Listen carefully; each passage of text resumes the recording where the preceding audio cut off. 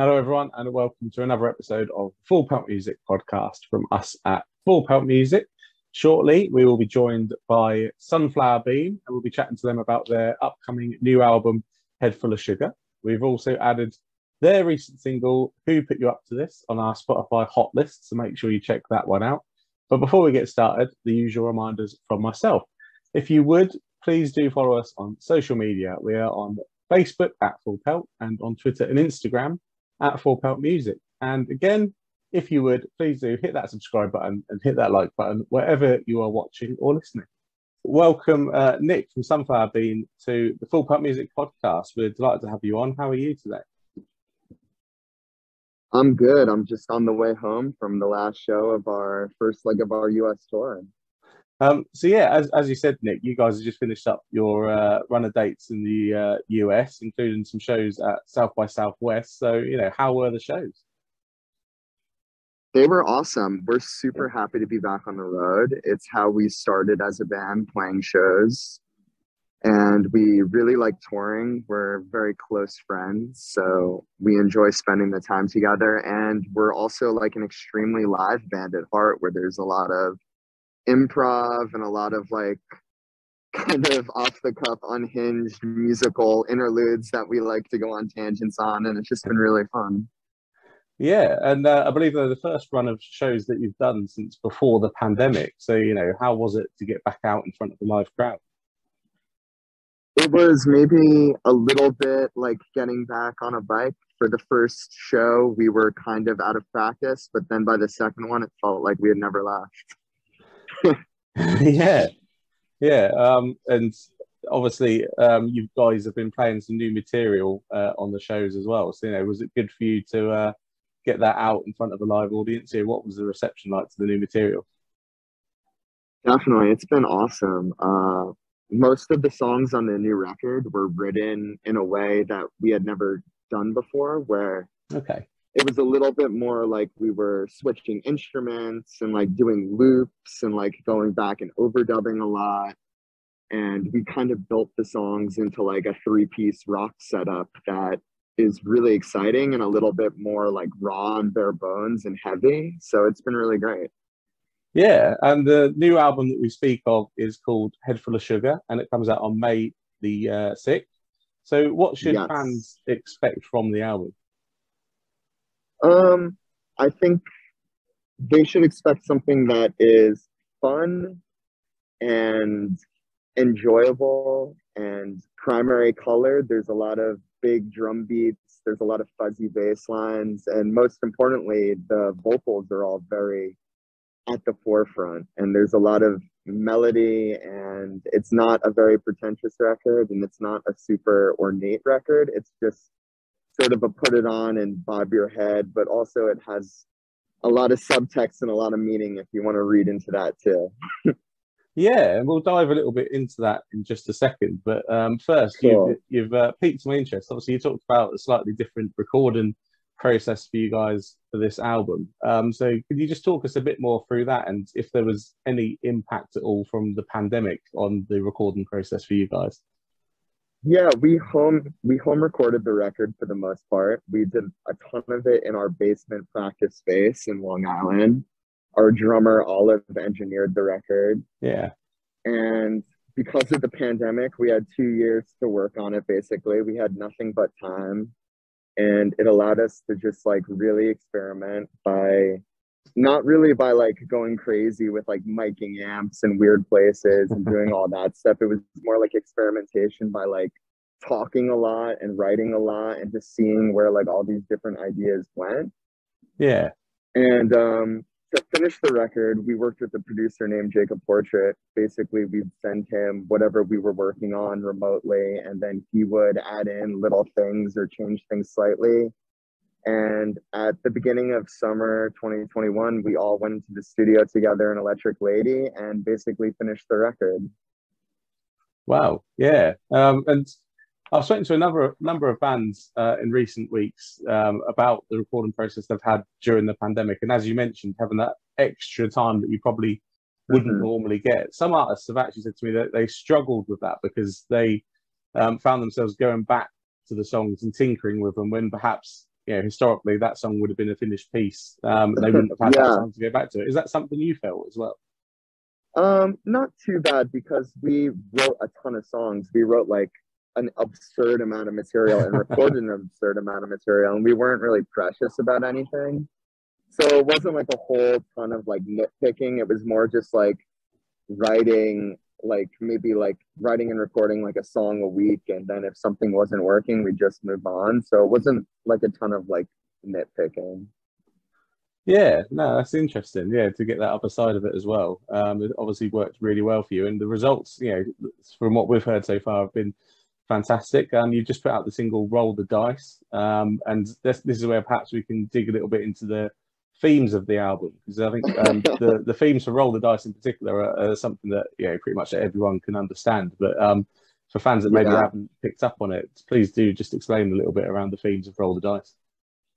Well, I think it's a funny song because it is sort of this like very cynical embrace of the grind set and competition and capitalism. And even though it is like obviously like the lines "making rich another man" are showing that like in the end like you are being exploited, there's also this part of us that is very competitive, and like when we're screaming win win win win win over and over and over again, we're talking about like this vicious cycle of competition and this economic system that pits every human against each other. But we're also talking about our band and our career and our music, and I think that people can relate to that like there is like this like sort of cynical embrace of this like really cruel world we live in. Yeah, no, definitely. Like you say, I think everyone can really understand, what the song is about there. We've all felt it. And yeah, because we're all struggling. We've been yeah, making music as a band for a long time, and we love touring and we love doing it, but it's also really hard and it's really difficult at times, and we just want to keep on pushing. yeah, definitely. And unfortunately, things just seem to be getting harder and harder, both for everyone in the world, Yeah. obviously, and for musicians as well. I mean, the pandemic has had a catastrophic effect on many aspects of the industry, and in the UK as well. Things like Brexit haven't helped with the ease of touring. So yeah, obviously, Hmm. a really relevant song at the minute. Yeah. Yeah. And the video for the song is obviously fantastic video, and actually links in as well with your previous single, "Who Put You Up to This," and the two videos Hmm. kind of run into each other and tie together, which is quite unique. So where did the concept for that come from? It came from, actually, funny enough, it came from a budget issue. It's Oh, cheaper if okay. you shoot two videos together, and then we were like, well, this is actually an opportunity to make something really cool. Yeah. And I actually wrote the treatment for both of the vids after we had like multiple meetings with a bunch of directors. And when we kind of gave them like a little bit of a direction where we said we wanted to do something that doesn't make us look like, a lot of music videos are just like sort of posturing and trying to look cool, or Yeah. like being like this alien, like ornate set. And we were like, we want to make something that feels like a little bit like gritty and real and down to earth in a way that the record is concerned in things that are down to earth and like Yeah. everyday experiences. So we took "Who Put You Up to This," which is the song about like kind of like breaking free out of the confines of your life. And it could be seen as being like romantic in a way, because it's like sort of sounds like it's addressing an ex-lover or something. And we kind of wanted to flip that to make like the "Who Put You Up to This" to be like, who's putting this person up to committing this crime? Like Mm. almost like asking yourself, like, what circumstances have led me to like being in this hotel room, like smuggling all this money? And it was kind of important to us that like we handled like that whole theme of like criminality and like desperation with a lot of respect, because it is unfortunate that these things happen to people and you fall into a place where you have to, do insane stuff to try to better your life. Yeah. And we really wanted to make sure that the money wasn't seen as like this like sort of like bling or like like fetishization of it. We wanted it to be like this really like sort of like monotonous and like static thing that was just sitting there that had to be dealt with, like almost like a burden. And then Yeah. by the time you get to the roll of the dice video and the money's been stolen by the women at the hotel room, it becomes like this thing that everybody's celebrating while also fighting over. Yeah, no, they work really, really well together. So it's interesting, obviously, to hear that it came from, yeah, and it makes perfect sense, to save money, record the two videos at once, and obviously, it kind of almost, in a way, ironically, fits into the themes of Totally, the yeah, songs. yeah. I Yeah, haven't even thought about it, but I guess it makes complete sense. yeah, it does. It comes full circle completely. And obviously, listeners, you need to check out those videos. You can find them on YouTube. Follow the links that we'll have in the bio for this episode to get there. Yeah, Thank no, you. yeah, smashing videos and great singles. And obviously, yeah, going back to the live element of the music industry. And you guys obviously just finishing up on shows. So another unique thing that you guys did this week on Saturday was live stream your Nashville show. How was that experience for you? It was cool. Yeah, Exit In is a great venue, and we were excited to be back. We hadn't played Nashville in almost 5 years, and it was a really cool experience. I mean, it felt like a normal show. There actually weren't yeah, any camera people there. It was all automated, which is kind yeah, of insane. yeah. I It's didn't even clever. really understand it until I saw it afterwards. That like I didn't know where to look because the cameras were so well hidden. And what sort of feedback have you guys received from it? Yeah, I think everybody who watched it like texted us and said, "Hey, it was a Yeah, great show. We saw the footage. It looked awesome." They did like some cool like video editing, like live, like imposing like different images over each other. yeah. Yeah, it's quite interesting, really, because obviously we talk about the pandemic because it has affected us all. But live streams have come out of the pandemic, especially in relation to the music industry. It's quite a new concept, and obviously haven't experienced it yourself now. Do you believe that they'll remain a viable commodity for the music industry going forward? Is it something that you think even after the pandemic is fully gone, if that ever happens, that live streams would still have a place? I think that they'll definitely dissipate in terms of relevance. I mean, it's already Yeah, been a lot less relevant. I mean, like the beginning of the pandemic, everybody was on Instagram Live and everyone was yeah, trying to like sort of like mold their thing. We didn't really do too much of it because we sort of figured like, we're such a live band and like a big part of the band is like the experience of coming to our shows and like yeah, seeing other fans, and it's very like community based, and we didn't have any music to promote. So we weren't super worried about doing a bunch of live streams. We kind of just wanted to like work on our music and like make a bunch of like songs that we were really proud of so that when the time came and it was appropriate for us to go on tour again, it would just be all very prepared for. yeah. But yeah, I think they're cool and I don't mind doing them if it's like a live show like that. But I think that it really is better to like be there in person and like, wait online and meet people who also share Yeah, this interest with you and sort of like create like this real life scene.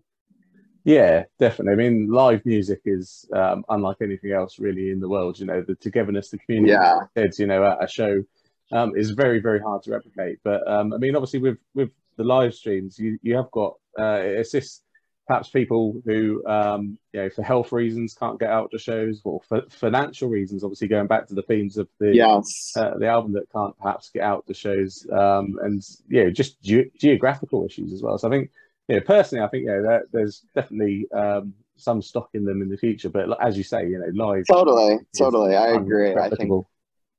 I think that yeah, for those instances, yeah, it's great. Yeah, but as we said, you can't beat real live shows, and it just so happens that you guys very shortly will be hopping on what I assume will be a plane to come across the pond to the Mhm. UK for a run of headline dates. How excited are you to be coming across to the UK after everything's happened in the last couple of years? So excited. It's Yeah, been, a while, and England is like a second home for us. Our band's always been heavily embraced. We really love the country. All the shows usually are really fun.